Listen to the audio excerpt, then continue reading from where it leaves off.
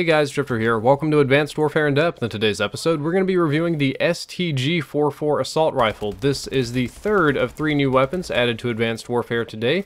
This one can be unlocked via supply drops. It can only be unlocked via supply drops. Actually, normal or advanced both work. Before we get going too much further, I would like to give a shameless shout out to J-Hub, who spent a significant amount of his morning unlocking some of these weapons and testing them out for me to send me some good data here. So big thank you to J-Hub. He helps me with a ton of videos on this channel, a ton of in-depth help, and a lot of the videos that you see probably wouldn't be around without his help, so thank you, J-Hub. This is generally considered the first assault rifle ever made, like the very first one. This one showed up at the very end of World War II, and is the retro weapon that was added to Advanced Warfare for this pack. I thought I'd just give you a little history on it.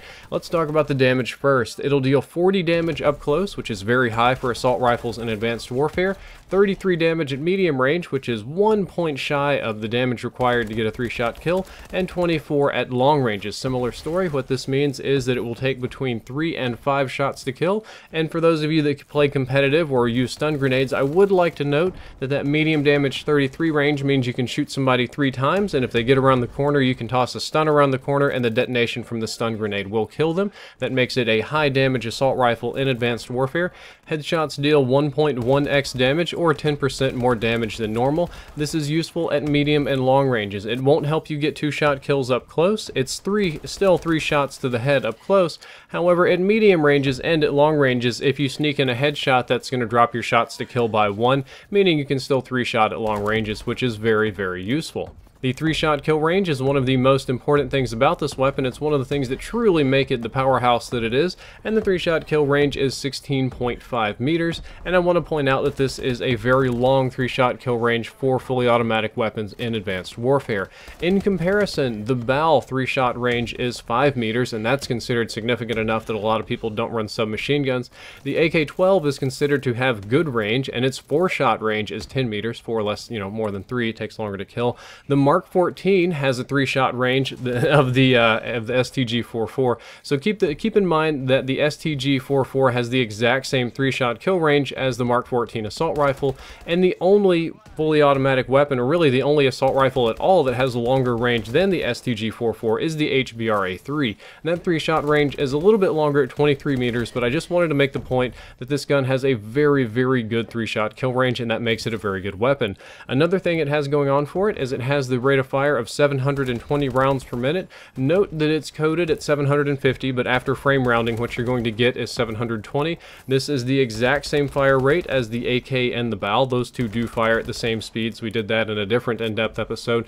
So you've got the exact same fire rate as the AK-12 and the BAL, except you have 3-shot kill ranges, whereas the AK-12 doesn't, and you have a longer 3-shot kill range than the BAL. What that means is the STG44 has an overall fast time to kill, and it's a very high DPS weapon. You are really going to pump out what damage with the STG44 that matches the theme of the gun, that matches the feel of the gun, the sounds and all that, and it's going to make total sense in your hand that this is a high damage weapon. While the damage is awesome, and I've talked a lot about it, the STG44 does have some serious downsides. One of them is the recoil. The recoil is high. I almost put medium, but no, let's be honest here, the recoil is high, and it's got a lot of side-to-side wobble. So some people can deal with high recoil as long as it's only vertical, or some people can even deal with the annoying side-to-side wobble as long as it doesn't kick up too much.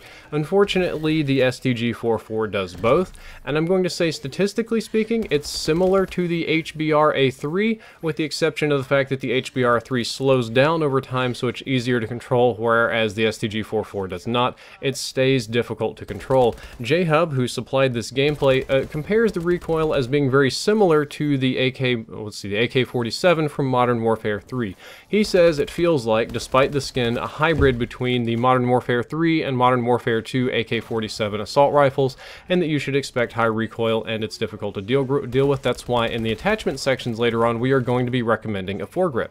The hipfire spread is normal, at least as far as assault rifles go. It is not tighter, it is not wider, it is not more unique or different than any of the other assault rifles. It statistically has the exact same hipfire spread as the rest of them.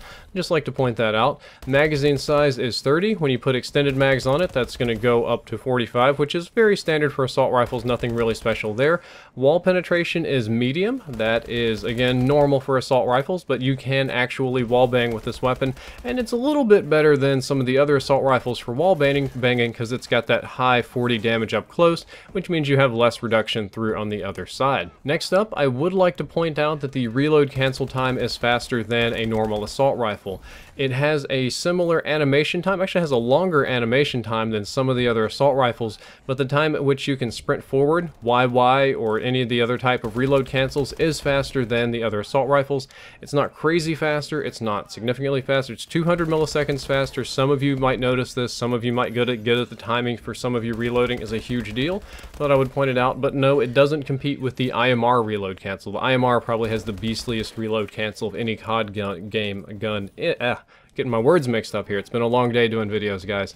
Not quite the IMR reload cancel, but definitely noticeable faster. The aim down sights time, sprint out time, raise drop, move speed, and all of the rest are exactly the same as the rest of the assault rifles, so you won't have any sort of significant performance changes on this, with the exception of some of the variants do have faster and slower aim down sights time, and some of them do have slightly slower and faster raise drop times. Not such a big deal there, but I thought I would point it out just in case you were curious. As for what I think about this weapon and how you should be using it, this is an excellent all-purpose assault rifle if you can handle the recoil, and I really want to stress that this is a very, very, very strong, very good, very powerful assault rifle, but the recoil is dumpy and it's frustrating, and I think that is the only thing that makes it fair. Perhaps in the hands of a very, very skilled player, it might seem very unfair though. And just to stress this, it competes with the BAL, IMR, and AK-12 for assault rifle dominance. It has an overall faster time to kill over ranges than the BAL, but it kicks a lot more. It deals a lot more damage than the IMR, but it kicks a lot more. And it also outranges the AK-12, even though the AK-12 has excellent range, but it kicks way more than the AK-12 because that's, you know, a lower damage kind of thing. I believe the idea at Sledgehammer, the guys are probably sitting around like, let's put in a really strong assault rifle. Let's put in one that really kicks a lot of butt, that really does a lot of damage, and that people are really going to like using. But to make it fair, we have to give it really crappy recoil, we have to give it frustrating iron sights, we have to give it a lot of downsides, otherwise all of our other weapons are going to be kind of kicked to the curb here. So they put in the high damage weapon, and they just made it have god-awful recoil. So if you can deal with that, you can definitely deal with this weapon. So again, if you're good with it, if you're okay and comfortable with the recoil, you can use this as a very good rough and tumble assault rifle. Personally, I know I'm terrible with high recoil weapons, so I'm probably only going to use this one on shorter kind of close range maps. I'm not going to be breaking it out on anything long range because it won't hit the broadside of a barn, but something like Biolab or Urban or something, I feel it'll be very, very good. The best attachments for this weapon are all attachments that are going to help you with the recoil.